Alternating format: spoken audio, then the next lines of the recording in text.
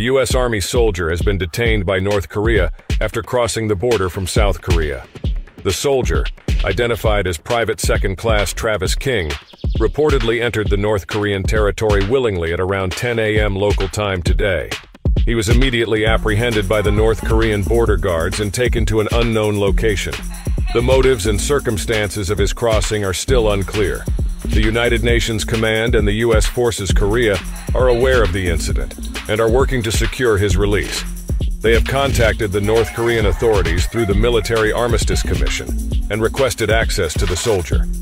They have also expressed their concern for his safety and well-being. The demarcation line between North and South Korea is one of the most heavily guarded borders in the world. It was established after the Korean War in 1953 and divides the Korean peninsula along the 38th parallel. The two countries are technically still at war, as no peace treaty has been signed.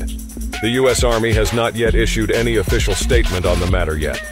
We will keep you updated on this developing story as more information becomes available.